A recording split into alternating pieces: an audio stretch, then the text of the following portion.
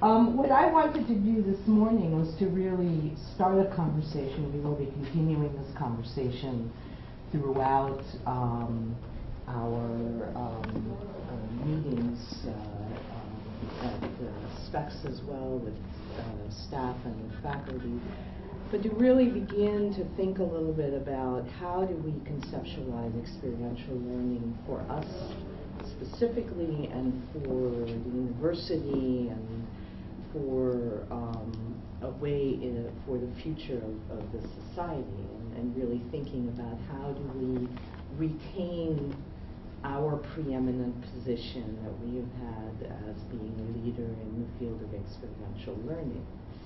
And what will it take for us to retain that lead? Because the reality is that while we have an exceptional product, if you will, that we all deliver, the perception out there is that this is not so unique. There are others who are doing it. Everybody else feels they can do it. You know, it's the same.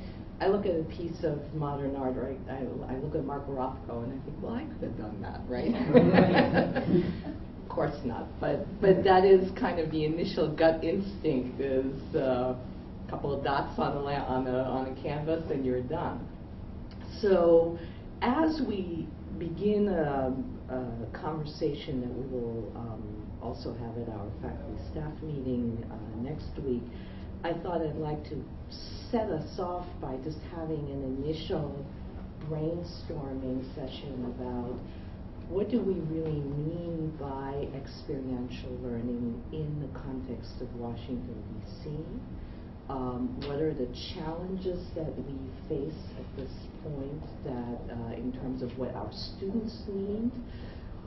Are we offering them something that is sufficiently diverse and relevant to when they go back? Because part of the challenge that I think we have is we have this great package that we offer, but it's not very well connected to what they do back in their home schools. And so while they individually become great advocates of this experience, they are not able to effectively articulate what they have learned and how they are learning it in a way that allows them to carry that message forward more effectively. And so as we're thinking about how do we keep what we're doing great, and how do we keep it going, and how do we really also think about different audiences that we might be reaching out to. It's not only, we are no longer only getting juniors and seniors. We need to be thinking about experiential learning for pre-collegiate students. We're starting earlier and earlier. We also need to be thinking about folks like you and me, who might be thinking about what relevance does experiential learning have for me as we continue to go back to school, we continue to add degrees, we continue to add training and skilling. So I would just like to, at this point, open up the conversation. I believe we have, we were supposed to have pads, writing pads. Oh, yeah, writing no, for people individually if we wanted to make notes. Okay. Well, we do have a flip chart. I have pens. I didn't bring pads because I was under the impression they would be here. Sorry about that. I'll write on John's pad. Yeah, but if you're professors, you should have a piece of paper, right, or an iPad, whichever works for you. But I would say if you could just jot down, and this is an exercise that we've done before, but if you had to think of 3 words that encapsulate experiential learning, not necessarily exclusively in the context of Washington semester program, but really if you were coming at this tabula rasa and somebody asked you to make a case for experiential learning, what would be the 3 critical elements that you think need to be in that?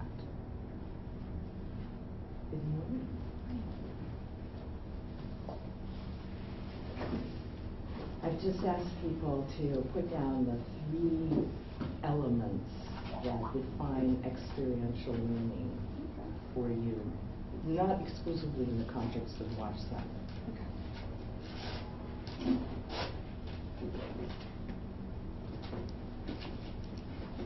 Yeah, you can use your mental pad too.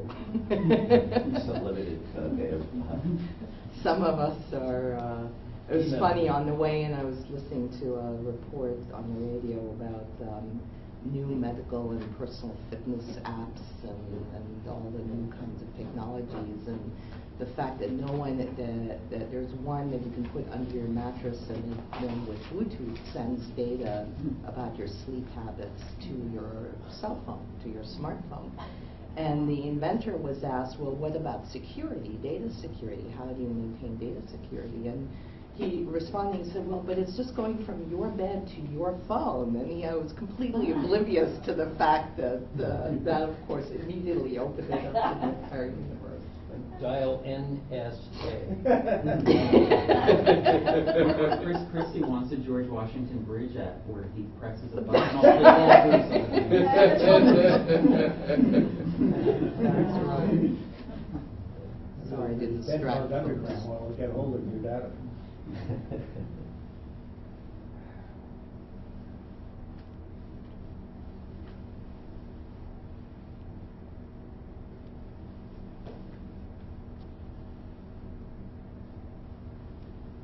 Okay. Everybody still thinking? You said we could do that. Well, yeah, it's okay. I want you to think.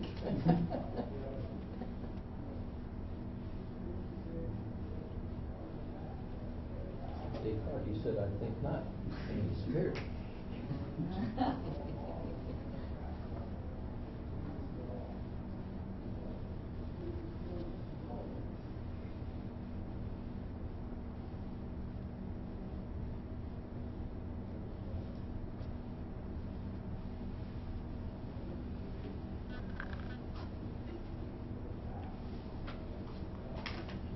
Those interesting color choices.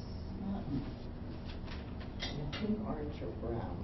Sorry, we'll escalate. Won't do shock value.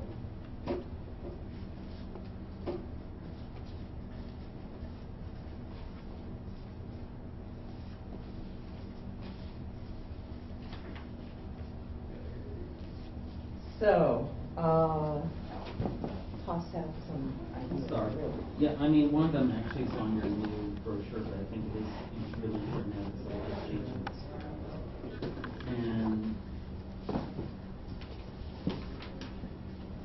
And the second is mentorship, mentored.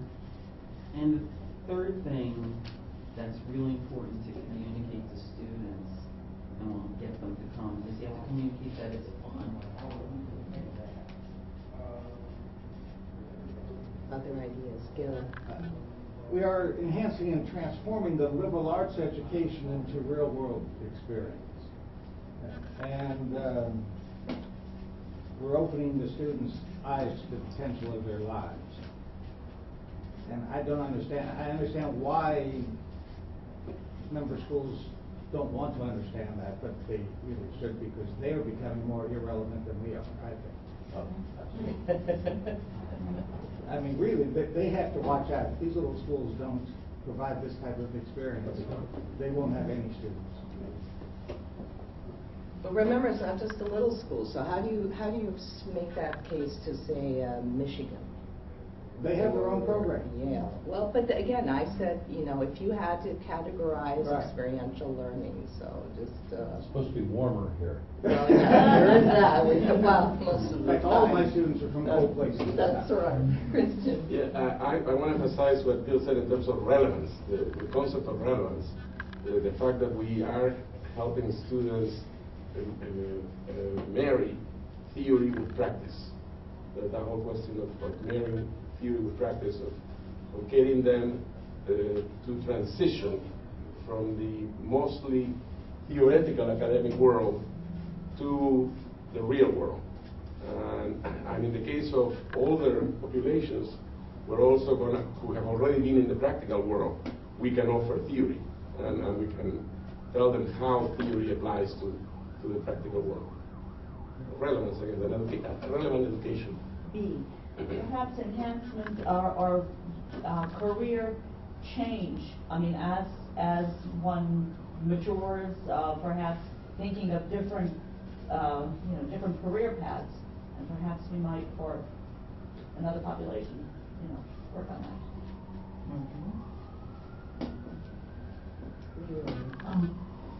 I'm taking up kind of the marketing hat right now. I'm just trying to think of the academic part of it. Yes. And for me, the words that come to mind are applied, empirical, that theory of interest that Kristen was talking about, that it allows discovery learning that's based on inductive ways of going back to theory, recognizing patterns in. I'm getting too many. Yeah. Getting too long. But these words. 3. We have to teach you how to count first. But one that's more practical, that transition to work. Yeah, transition to work, yeah. Or transition back to work. Or Right, exactly. Well, that's right, career. exactly. Yeah. That's Exactly, what yeah. he was bringing up. Bev. Mine is more from, I guess, a pedagogical standpoint. When I think of teaching an experiential course, that I'm teaching about issues of relevance to the global community. And through an experiential format, I can engage the students so that they become responsible for those issues and they want to work in those issues. And that it's more than just reading about hunger in India from a book, but it's going to the embassy or going to an NGO and seeing that people are hungry in BC. And it's really engaging them to become more responsible learners, to realize that they have a role in solving these problems. I like that notion of responsible learning, because we, again, part of what we need to be thinking about, what's the difference between experiential learning today versus 67 years ago. Some of that is that we are no longer just standing in front of a classroom or at the head of a tour group pontificating, right? That we are expecting our students to take an active part in that. Two key words that you might want to add to that, to build on the brilliant comments that Beverly made, are empowerment and actors. Our students are not just passive learners, they are active learners, they are actors. And we are helping them become empowered to act in the real world. John, were you going to?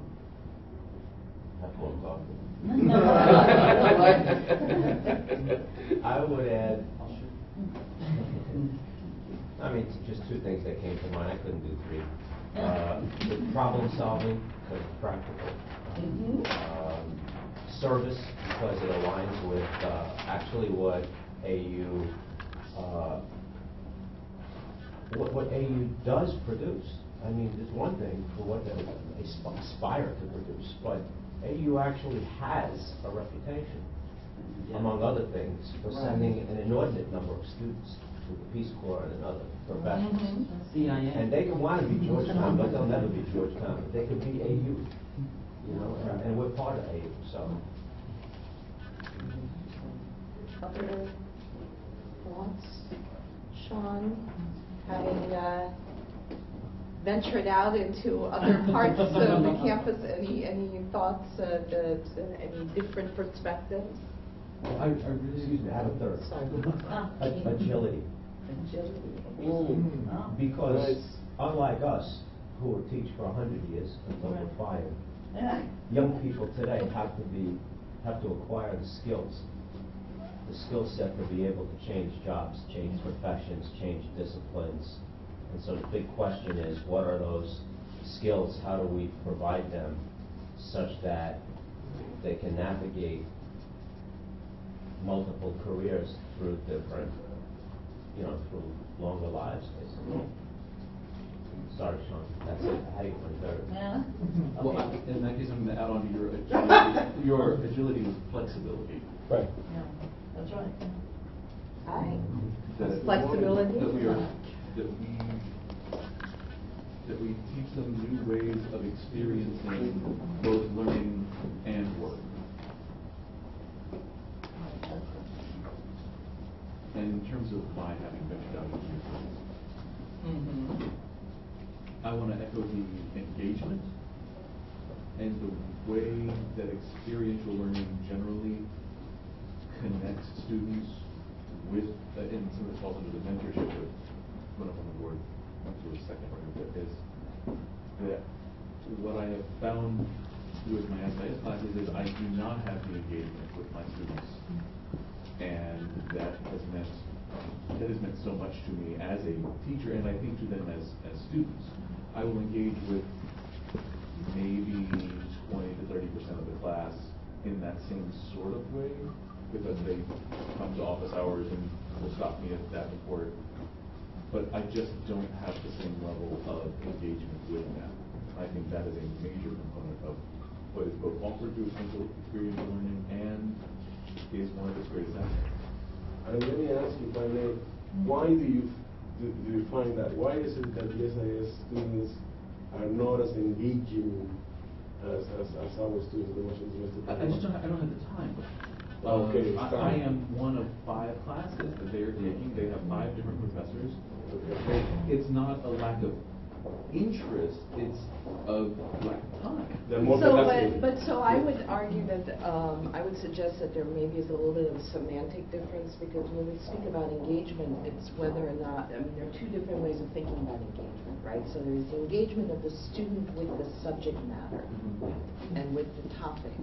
And that could happen regardless of whether you're spending 5 minutes with them or 5 hours with them. Because that's in part, a lot of that comes back to the responsible learner. If we have set the student up as someone who has a stake in their own learning process, then the engagement would happen ideally from the student to the material, with or without our intervention. Now, obviously, we play a critical role in that. But then there's the other aspect of engagement, which is the faculty-student engagement. And there is clearly, that's where our model has been very different from many of the other models. But I'm not sure that we want to be careful about collapsing those 2 into one single concept. And I don't want to collapse. I don't want to collapse that. I don't want to conflate those 2. But I think there is also a tremendous value to the focus that SPECS has traditionally given students during that semester. It is an opportunity to be a responsible learner within an academic discipline that is sometimes lacking when they are spread across. And I'm all for a liberal arts education product of it and have taken advantage of it for many years, but there is something to being able to focus that intently on one of the areas, and most of our areas are cross-disciplinary anyway, but with that ability to focus. There were a couple of hands up. Rick and I also mentioned that millennials are very visual, and so that is one of the things we have here, is that they see things, and so making it very emphasizing how visual the program is very important. In fact, if you look right now at 18, 19, 20-year-old millennials, they've moved off Facebook a lot and onto Pinterest and Instagram, where they're completely visual. Well, we've got a lot to show, and I think that's something that's appealing to them. I was just getting back to Sean's point, having taught on the main campus, that I do try to integrate some experiential aspects into my teaching there. And at first, it was students would just look at me like, what are you doing? You know? But by the middle of the semester, they realized what I was doing. I taught a class once in Civilizations of Africa, and I started out the first class not by just going over the syllabus and letting them go, but I went over the syllabus, and then I had someone from the dance and drama come in, and they taught the students a dance that dealt with growing up in African society. And these students were like, this has got to be the weirdest professor on the planet. But at the end of it, they were like, I actually learned about growing up in African society from this dance that this woman from the dance section, and they loved it because they don't get a lot of SIS students over there, and they thought it was great. Yeah. So I think we just have to come up with creative ways to engage students, and whether that is through pictures or other visual ways, it can be done if you only see them 3 hours a week. It's just a little bit more work on our parts and a little bit more work in terms of preparation, but then in terms of getting them to accept what it is that we're doing. Because we are a little bit different. I actually don't, it was several years ago. Well, I did a similar thing. I was teaching a class in African public diplomacy at one point, and I brought in, someone had once given me one of these kids' puzzles, the wooden puzzles, with a map of Africa. And you had to then put in all the continents. And so I dumped it out on the table, and I said, well, if you think you know, because everybody said, oh, they're very familiar with Africa. This was enough for seniors and first-year grad students. And I said, fine, if you're so familiar with it, do this puzzle. And they all looked at me and thought, what kind of idiot are you making me do this little kids puzzle? And every single one of them failed. Not a single one of them could get the puzzle together. Was your puzzle up to date, or was it, had things been changed? It was actually pretty up to date. I think there was one, they didn't have South Sudan in there yet, but other than that, it was pretty close. Somebody asked me about the Belgian Congo. Wow. Well, I may revert back to that at some point if you wait around long enough. But anyway, so.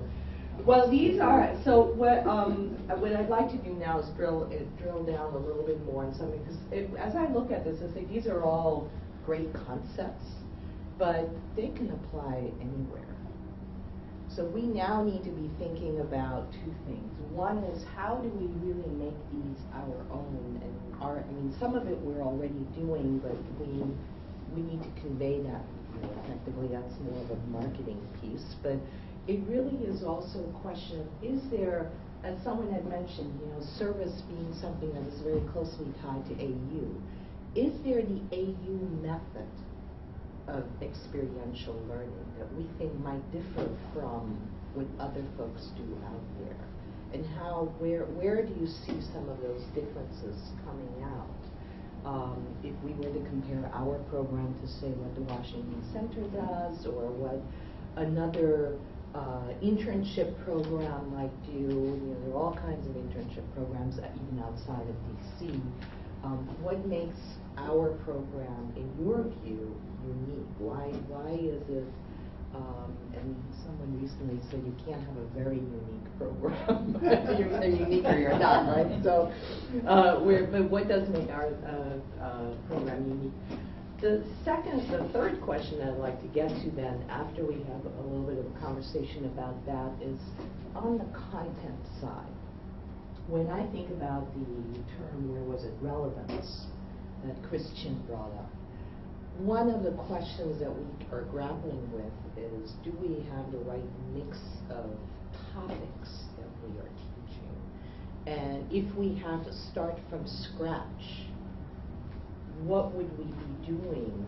Would we be teaching the exact same subject matter? Would we mix it up? Would we add other topics? Would we take some away? Again, thinking about this, trying to get a little bit of a fresh sense. It's very hard for us to get out of our daily routines. And we can make an argument, well, we've been teaching the same thing for 67 years. It's done really well. Why bother changing it? And that's a perfectly valid argument to make. But I would also argue that part of what may be happening is that we're seeing that there are a lot of changes happening on campuses around the country and around the world. And we need to make sure that we maintain our relevance to the topics and the issues that, if we think about preparing people for career paths, what are the career paths that are out there that we may not be preparing students for? And we can make choices. We can make choices about not teaching everybody everything. We will have to make choices. We clearly won't be able to teach everybody. So, excuse me. Well, I think playing off that, there are two sets of questions. I mean, one question or concern is, what are the curricular units that we currently teach, and how or should the content and formats of those particular units be adjusted or revised to reflect,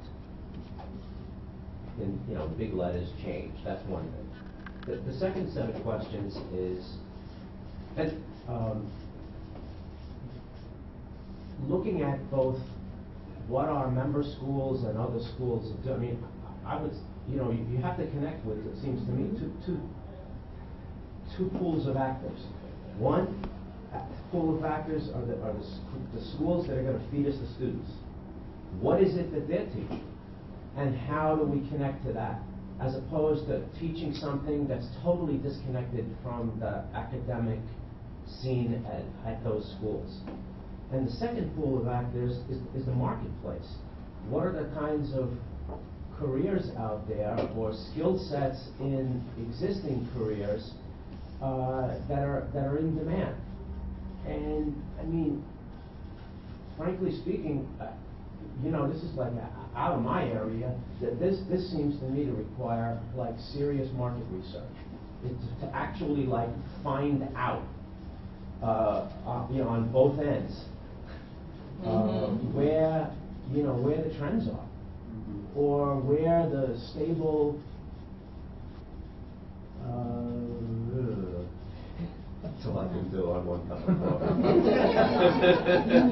Just ran out of words. I agree, and I, as a recent graduate of an experiential learning master's here on main campus, there are things that are tangible that you don't need research for, that experiential learning provides. And it's exposure to alternative scenarios. So if you can provide a space as a professor where we can gain experience in different results happening, then we are prepared for alternative scenarios. Or group dynamics is something that is taught in experiential learning that can go in any discipline that someone goes back home after the semester. And Beck and Ellis's from the 60s, the ability to detach emotionally. So get outside of yourself so that you can learn what's in front of you and be able to choose what you want to do from being emotionally detached, and then go back home to your state or town and do it. Do you think that works? Yeah, I do it. Emotional. Yep, absolutely. I do. As one of the first things I do the first day, tell them that you need to look at things from someone else's perspective. And one of the things I'll emphasize next week is that if you can write in a paper from the opposite perspective in which you believe, then you really understand the issue. Well, I learned from Rick, one of the things I do is I prepare my students for a particular issue, and they're going to have a debate, both sides. And then as they walk in the room, I make them switch sides. You got to know the other side. Oh. I do something similar with the debate on the schools of thought. First, I let them, after the lecture and after we meet with 5 representatives of the 5 major schools of thought in American foreign policy, I ask them to write a paper, and I ask them to choose one and make the best possible case they can for it. And we have a great debate about it, and I tell them you have to listen to all the other sides. And then on the exams, make the case for the one that is diametrically opposed to yours. So they made the case for their school thought in the paper, and in the exam they have to choose the one that is diametrically opposed. And that tests whether or not they listen to the other sides in the debate. Right, because we come with our own beliefs, so if you can get us to think in a new paradigm, that's the power of Exactly. And if I may, I have often students that do much of what we were hearing here, but in terms of, because I do capital punishment, I do gun control, and I have students that come to me and say, I might rephrase, you do capital punishment. I don't. You don't do well in her class. No, but the issue, and I've had students come to me often after toward the end of the semester and say, I still believe in capital punishment. I still believe in carrying my gun. But you have made me see the other side. And now when I go back to my, my fellow students, other professors, I can intelligently argue that other side to them. And they are, and they're very grateful to me. They say, we have not heard the other side. We are kind of ensconced in our beliefs, perhaps from our school, perhaps from our political, scene within our schools that just looks at this one side. But you've opened this up, and I think that, that's a, I would think it's an advantage. John and then Leroy. There's something inherent though in having taught both outside, in other places and in other types of learning environments. There's something intrinsic about at least the Washington semester that allows for the kinds of things that you guys are talking about. I mean, it's almost like we don't have to do anything special, or at least maybe I've grown accustomed to doing what we do, and I no longer regard it as special. The kids that are in our classes, they choose to come to Washington, so right away they're different. Secondly, they choose the particular unit or discipline from the menu that we offer. So, there might be a couple of knuckleheads or experimenters, but, they come from different backgrounds and schools, and they're trained, in spite of what we think about our respective disciplines, the training and the depth and all of that is quite different from place to place and person to person. And inherent in what we do is the briefings with all of these different people. I mean, and we don't. I don't know any of you guys, and I certainly don't indoctrinate my students in a paradigm or a view. And they come together, and they argue with each other, and they debate with each other. I mean, there's just something in the nature of the laboratory as it's been created for us that allows for these things to happen. Yes, if I may build on that. To some extent. I mean, all the different things you guys say that you do in the classroom are definitely, like I would call those, like creative enhancements, but the program itself, I think, is... The structure of the program itself, and if I may build on that, it goes back to what Sean complained about teaching in SIS and not having enough contact hours with the students. He didn't complain, you're going to lose his contract. Commented. Strike that from the record. commented, it's not having enough exposure, it's not having the students enough time. I mean, one of the things I do is I have the students go to the National Defense University for a whole day long simulation, crisis management simulation. And you can only do that in the Washington semester program because you have the students for a whole day, and you can literally prep them through the entire semester, so that the last exercise is now you study all of these issues. Now let's look at this scenario.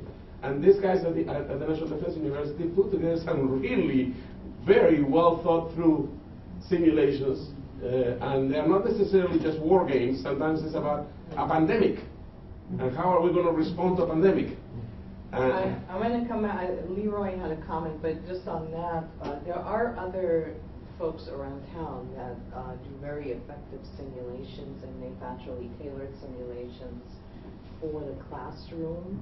And I've actually started a conversation with one group to icons to see whether we might want to incorporate them more into our learning. And that's something you can do without committing a whole day.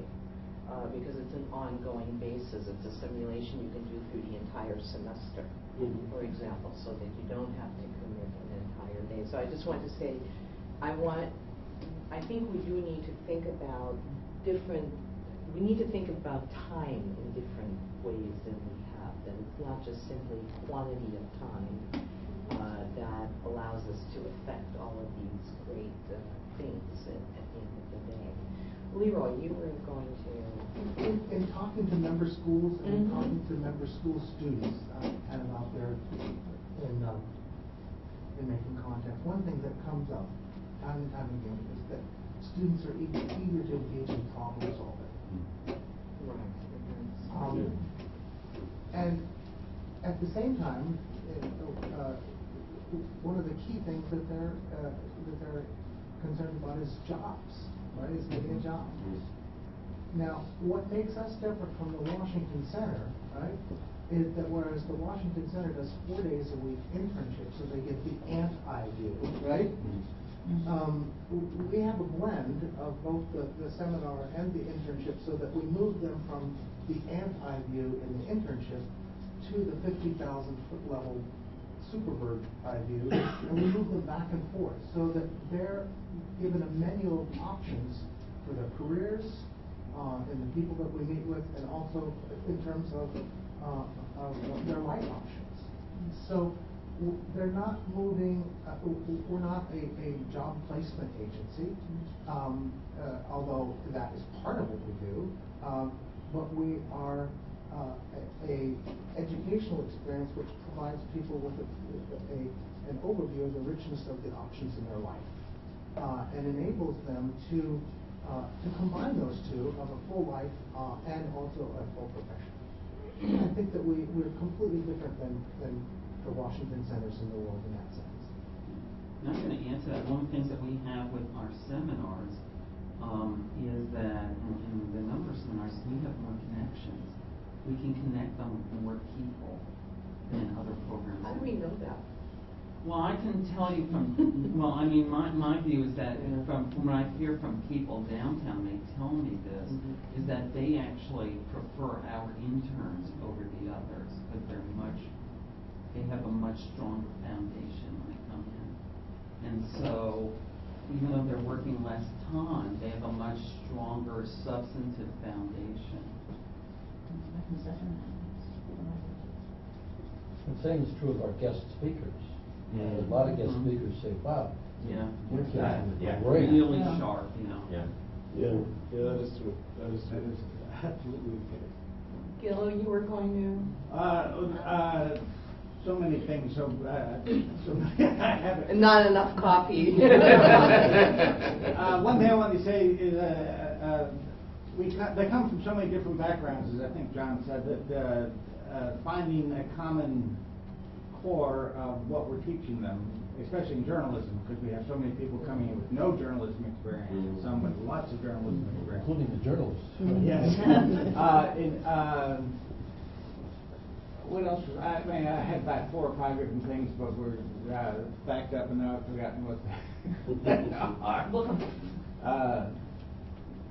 But yeah, we do get a lot of diverse backgrounds, and what I tell my students is, if there's something in particular that you want to do or somebody you want to meet, you tell me, and I will see if I can arrange it. And that's what you usually. I don't know whether you get that. And like I got the Colombian in to see the president of Colombia when he spoke at the press club, and something like that. Just getting back to the problem-solving issue, and then that students are looking for jobs, and that's their main motivation. And we know that the majority of jobs that the students are going to have in 10 years maybe don't even exist today. And so we're trying to get them skills and all of this. So how does that coincide with the market demand and the content of our courses and what it is that we need to be teaching them? Well, it may not mean that we have to fundamentally change the content, but that we can complement what we offer with the kinds of practical skill set, add-ons. So, for example, NAU does some of these things and does them well and has a reputation for doing them. So, for example, mediation training. Like intensive sessions, whether they're weekend sessions or whatever, could be customized for our students, so that whether they're, it almost doesn't matter. Like this woman was saying earlier, I'm sorry, I don't know your name, but that's Selena. Selena. Good, I'm not going to tell you when. So it doesn't really matter like what profession you would go into necessarily. If you're in a management position, having some skills and experience, knowing how to mediate disputes or how to deal with grievances, it's applicable across a very wide range of professions. That's just one thing. Bev was telling me yesterday that she's teaching a course or built a course. Deltec, when you said that, I didn't know what the hell it was. Initially, I thought it was, Deltec. Yeah, I thought it was like a new elliptical that I'm supposed to be using for my knee. But knowing how, having a skill set that provides students with the know-how to do, monitoring, evaluation, grant writing. Anybody that wants to move into the NGO world has to know how to write a grant. And that's a skill. You'll experiment with that all you can, but you'll not get the first 6 grants you apply for. So I mean, these things, there's a long list of them. I think we could really benefit from brainstorming just on that. Like, what else could we provide the students with that other places don't? But we're not just doing it for that reason. We're doing it because this would give them something that fills all these criteria here you've been talking about. Jason. Yeah. And then, well, I think, and I've taught a lot of the internship classes, but that's a great opportunity, not just with resume writing, cover letter writing, but to talk about networking, to talk about the careers, to bring in a speaker from the Career Center, or if there's a big interest in the class, because I'm doing the GED internship in, say, finance and accounting, I'll bring in a relevant speaker, but you can really hone in on those skills in the internship class. I used to do public speaking in the internship class as well, like a modified Toastmasters kind of thing in the internship class. That was quite popular. Left Ferris. Gosh, so many thoughts. I'm going to focus on maybe one or two things. John, I was going to talk about market demand, but then John will need to different. Well, we can. That's I'm putting all of them up. So this is a brainstorming session. We can come back to something we talked about earlier too. But definitely mediation is something because I'm sure if you recall in the past we went to the post-SIS to have weekend mediation trainings, negotiation trainings, post-conflict simulations. I think they shut us down because they thought we lost the deal. I can't recall what happened, but the whole thing collapsed. Perhaps we can push again for it might happen. But I'm going to go back to market demand. I think it's needed, it's very essential as we move to new areas. I'm going to give the example of Silicon Valley, which was proposed recently, and the other I think has the largest class of traveling students by simply adding a program out of, hey, let's go to Silicon Valley. And it now has the more students than any other traveling program, with the exception of that ILO. Sean, I think you introduced ILO years ago. You introduced it, immediately 50 students going to Europe. I think you had 50, sometimes 60 students going. So that's what I think market demand is important. We need to do some kind of research. I remember it used to be PCR going to Northern Ireland. It had 5 students. Then we changed it to Cyprus and West Turkey. It went up to 28 students. So that's important. Let's not forget that aspect. And for a while, there were 30 students going to Northern Ireland. Yes. So maybe we need to adjust a lot of things. So, but this is, I guess, this raises in my mind a question about: is it that people are responding simply to something that's new? The next new hot thing. It's, everybody jumped on the. Everybody jumped on the bandwagon of, well, we need to have flipped classrooms, or we need to do, or students themselves saying, well, I want to be able to do online learning even while I'm in the classroom. And there are various things where, after a while, they either stick with it or they don't stick with it, and it becomes old, it becomes less special, and then it wears off? Or is it that there is something specific about, in this case, the travel programs that we identified that was connected to needs in the marketplace or perceived needs and interests among students that made it that a hot new thing? Might be, I don't know. I was just going to say, I think that if you have your core and you have other courses, and we mentioned the point of agility before, that you can adjust. You have a core, and then you have another set of courses where you can adjust then you can have both. I mean, I think that's part of it, is understanding that you have a core and then you have another set of courses where you can adapt and adjust. And then you get the best of both worlds. And then you have more options that are offered to students, and you really do set yourself apart in the marketplace because you're keeping up with the trends, but yet you still have the basic programs there that run the same way. It's really something that's quite unique and no one else does. If I may build on that, if you have these core programs, I can see some of these small seminars or small courses becoming part of those programs as well. In other words, a mediation week, a week of mediation training could fit very nicely in a foreign policy seminar or in an American politics seminar or in a justice and law seminar and so on. And a crisis management week can also fit nicely in almost all of the basic courses that we have. And that may be a way of doing it without having to go through the god-awful bureaucratic process and strike that comment. This should be on the record, by the way. Of getting course approvals, which is quite cumbersome. But that can be done very easily. You just say that this is an experimental course, and they usually give you one. Yeah, let's not get bogged down in those kinds of. I mean, we know that we will be facing a hurdle of all kinds of bureaucratic issues and getting changes approved, but that cannot stop us from thinking about change and affecting change. So I would prefer for us to bracket that and say, in the perfect world, we could turn around tomorrow and we could do whatever it is that we want. And that's how we should be thinking about building the programs. And then we work back from that as we need to. Leroy and then Gil. This is in the packets that was sent out to us earlier, and I think this is really a good set. That just went to deans and directors. The draft AE learning outcomes? Yeah, that hasn't gone to faculty. That's only gone to deans and directors. Oh, well, it's in the folder. Oh, it's in these folders. Okay, good. Oh, good.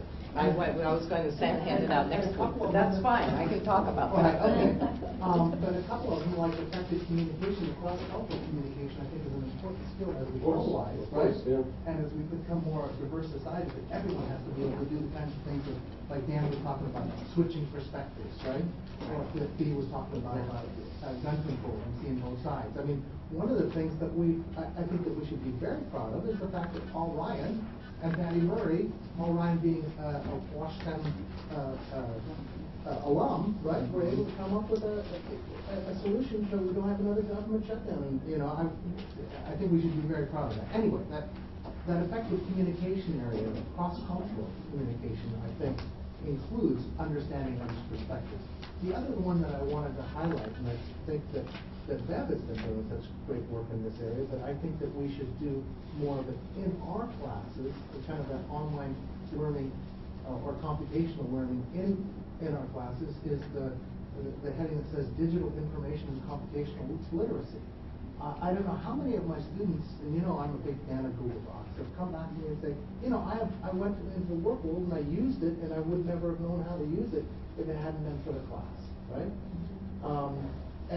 Or simply with the databases that we have at the library, that we use those more effectively to not just print out tables, but how do you extract data? Not even big data, but how do you use the OECD databases? How do you use the World Bank databases to understand what trends are going on out there? Can we call that research competence? Can we call that research competence? Yes, I think that absolutely should be a part. There was Gil. You were on this. I just have this wackadoo idea. We're talking about crisis management, and why not? We could have not a whole class, but an exercise in which the American politics and foreign policy come up with crisis, and the journalism students go in there and report it. And report it. And they have to come up with their spin, and we have to break it. And I can see some really interesting stuff that we can only do because, as Christian was saying, we are flexible enough that the journalism group can go work with the foreign policy and American politics group, because we all know each other and we're not. Yeah, and we have the students for 3 days per week. Right. Yeah. But the rest are good. Christian, remember you used to facilitate those with National Defense University? Yes, of course. I remember that to this day. I learned so much myself Yeah, from one of those. Those were wonderful. It Yeah. was absolutely fabulous. Let me ask you guys, as on that point, two things. One, if we did not have the current set of concentrations, tracks in the School of Professional and Extended Studies, if you had to today come up with a core set of fields, whether they're multidisciplinary or single topic issue areas, what would you think are your top 3 fields that a student needs preparation in today in order to be prepared for the careers of the next several decades? That's question number 1. Question number 2 is,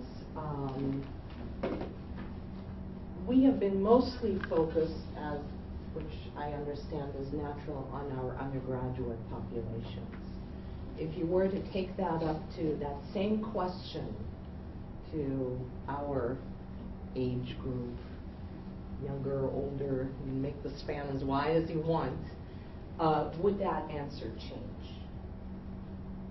Because I think that's part of what we need to be thinking about. Again, if we're thinking about, is there an AU approach to experiential learning, thinking about what is it that we're teaching, not just in the way in which we're teaching it, but also what is the actual substance, the content that ought to be taught. And are we, as a liberal arts university, fundamentally a liberal arts university, are we able to teach what needs to be taught? We may or may not have that competency in-house currently, so you should be thinking about it more broadly. What is it that students need to take away, both at the undergraduate, traditional student-aged population, as well as the adult population? I bring a slightly different perspective. Yes. I'm a director of academic and disability support. And most recent years I've worked as a counselor working with graduate students. And from my perspective, I work with a lot of, I've sort of developed a specialty for getting students through comprehensive exams who failed them the first time.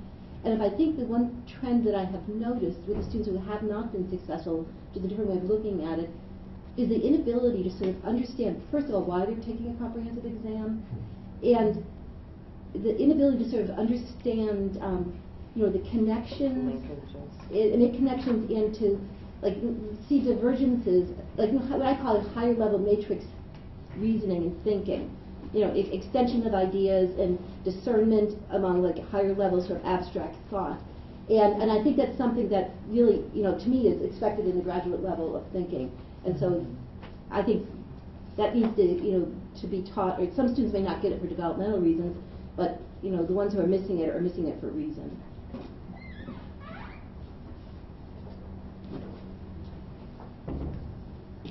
You still let me do that. Not for much longer. That is what I got out of my master's program. The higher level reasoning. And if we look at what employers want, one of the key things, we talk about critical thinking, but what does that really mean? What do we mean by critical thinking? And a lot of it has to do with the fact that, yes, everybody can train someone to build widgets. We don't need to have universities for that. And part of what the issue that we're grappling with is that there are a lot of for-profit entities out there that do training. We are not just doing training. We are trying to get folks to that level. And that, in part, is, I think, the story that we need to be not only telling, but in fact acting out, is that we need to be able to take people, as Leroy, you had mentioned, from that ant eye to the bird's eye view and back and forth. That requires an ability to extrapolate. It requires an ability to connect among things that may not be necessarily connectable or that are not readily connectable. And it does require us to think not just about description, but actual analytics, I think. And so part of what we will need to be thinking about in all of our courses is to what extent are we training that skill? And analytics could be anything from data analysis to conceptual analytics to content analysis. But simply having people going and visiting with, going to a site or visiting with a speaker in and of itself, we know is not enough, right? Anybody can go downtown and do a White House tour without us. So what we add a certain extra element, and that the secret sauce kind of that comes from being in an institution of higher learning. Let's come back then to, are there, just for the last, I think we need to, what time do we need to finish? 10:15. So we have about 6 minutes left to just do some brainstorming on if you had to, at the sort of mainstream student area,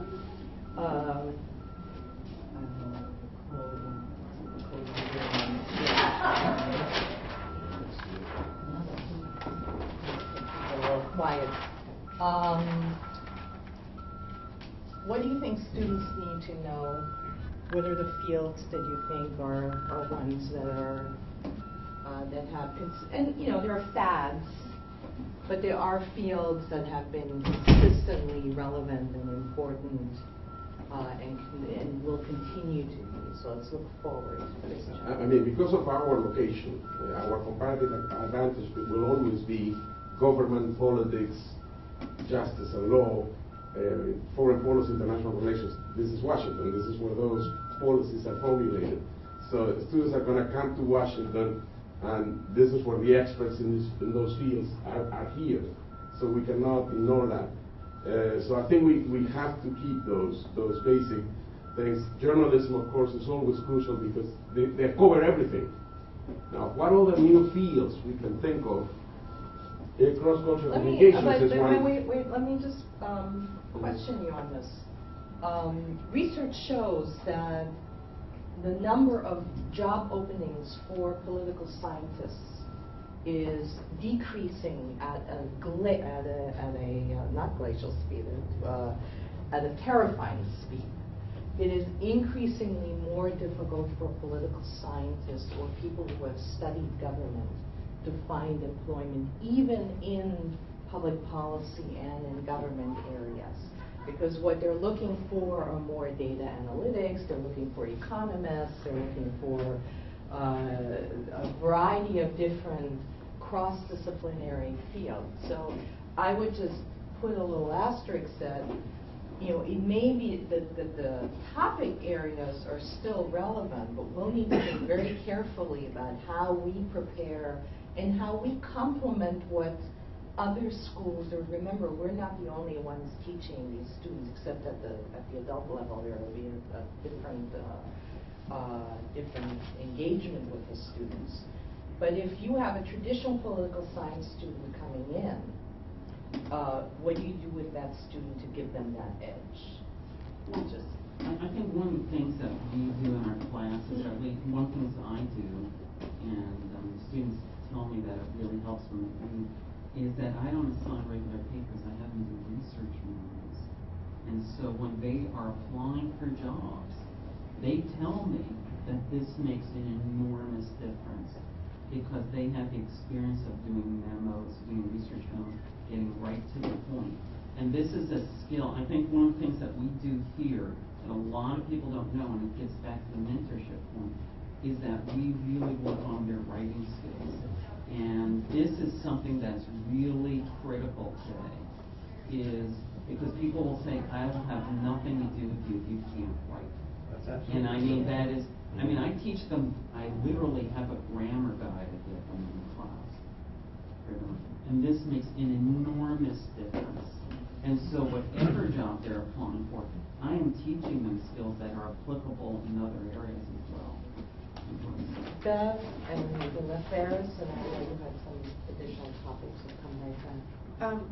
As I'm looking at the topics here, I'm wondering if there's ways that we can tweak even the names, just to make them a little bit more sexy. Even if we're still doing that writing, we're still doing all these other things, but just to make them so they're more marketable, really. And for instance, international environment and development. A lot of my students from SIS they're all about environmental management. They're all about this whole fracking thing.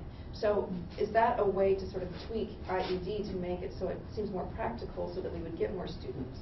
Or instead of peace and conflict resolution and human security, or just like buzzwords that just seem a little bit more sexy, that maybe bring some of these more practical skills. I don't know. I mean, our content is still going to be much of the same, but you're kind of tweaking it a little bit and making it seem like we're giving more practical, I don't know. No. Maybe I'm talking out of nowhere. I don't know. It's not making it seem, making them realize that what we teach is practical. Yeah, so it's not just American politics, No, but it's something. I think we did change it to American politics and policy or something. Yeah. I don't know if that happened or not.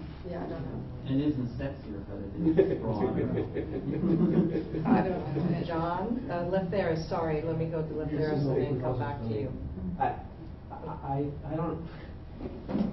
don't know if I can subscribe to that completely or to those topics completely. I mean, I'm going to go back to the caveman days and think it's like sort of start from the beginning. There's government and politics, there's business and economics, there's sort of, I guess you could say, societies and communities, and then there's communication. And I think there's, within those broader rubrics or whatever you want to call them, then I think we can do the following things. One is to see, where our current units fall. So you find your cores and where then you they stick fall, your where they fall, if they fit. Two is to see what kind of connectivity there can be between them, and should be, both in terms of content and how we do business. So, for example, it's hard to really talk about international politics in the real world without talking about business and trade. Yep. And so there may be ways to partner seminars or develop activities, which some of you guys were suggesting earlier, where we don't have to change the content of each unit, but where we synergize, I hate to use that word though, where there's an interplay between the two. It's funny because everybody says, I hate to use that word. And then they use it. Lefteris. One topic that comes in mind that goes away from traditional thinking is something along the lines of science, management, and technology, which we don't have anything related to. STEM. Again, these are just courses. And I know we're going in the public health direction, but that's also a big issue. Yeah, public health, things that traditionally we have not noticed so far. In addition to what we have, and I know it's very weird with debate that we have to think about the private rules. Doesn't have to be people solution. We're running out of time, but very quickly, Christian and Gil, and Leroy. One very point quickly. I wanted to make, I was trying to make before, was another topic, of course, is cross-cultural or intercultural communications. And I'm thinking out loud here, if one possible solution to this idea of having a module on this topic or a module on, is if we could use our evening electives, the specs evening electives, so that, for instance, we have at least one, if not 2 or 3 units of intercultural communications offered to all of our students, and we cannot push the ones who don't have to do the research project to take those classes, because we think that those classes would be essential to dealing with each and every one of the different disciplines that we teach. So you would We have to keep going, but yeah. I don't want to interrupt, but that gets to a level of practicality that right now I want to stay on substance. Good. And there's so many things to say, but I just want to make one point. Yeah. And that is that I think that, well, you said it out, or it was Jess Softman, that excellent article in Chronicle Higher Education, that what employers are looking for is people who can do complex problem solving in teams, right? And I think that that's something that we all offer. the point that I wanted to make on that is that I think that we shouldn't throw liberal arts overboard too soon, because that's what gives us the ability to do that abstraction. Right, and I'm not.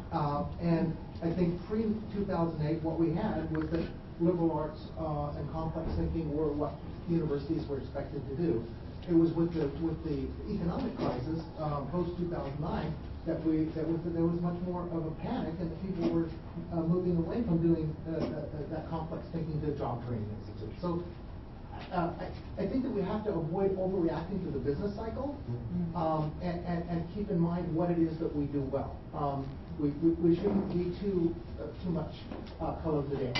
One last point I want to add is that my training was in international relations and political science, and I'll tell you, it gave me the best training to do what I did for most of my career, which is 20 years in the business world, working with Fortune 500. No, I mean, I'm a political scientist. I'm not saying, I don't want to diss political scientists at all, or IR for that matter. Many people I've met in business, some of the leading venture capitalists, they were trained in political science. So I don't think that we should throw the baby out with the bathwater in terms of reacting to the current trends. Very quickly, and this is not related to journalism at all, but when I went to Rollins 40 years ago, the biggest major was history. Now the biggest major since at least 2001 is international business.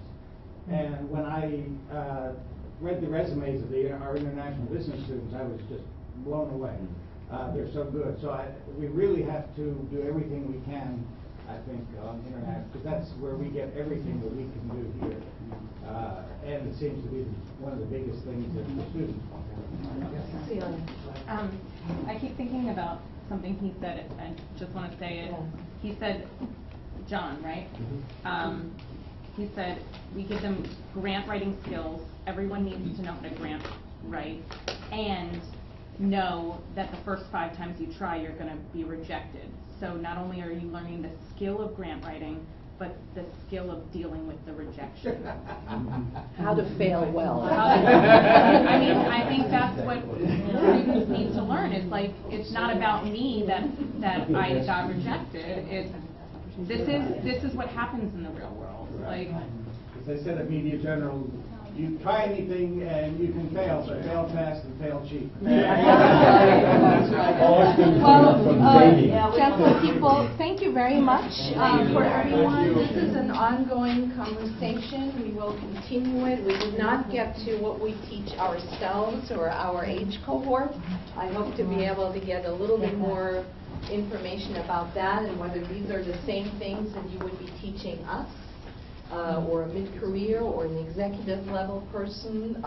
So hopefully we can continue those conversations. And I think others who join this discussion, we welcome more and more input at any point in time. Thank you. I'm glad you made it safe. Well, yeah, I apologize for being late.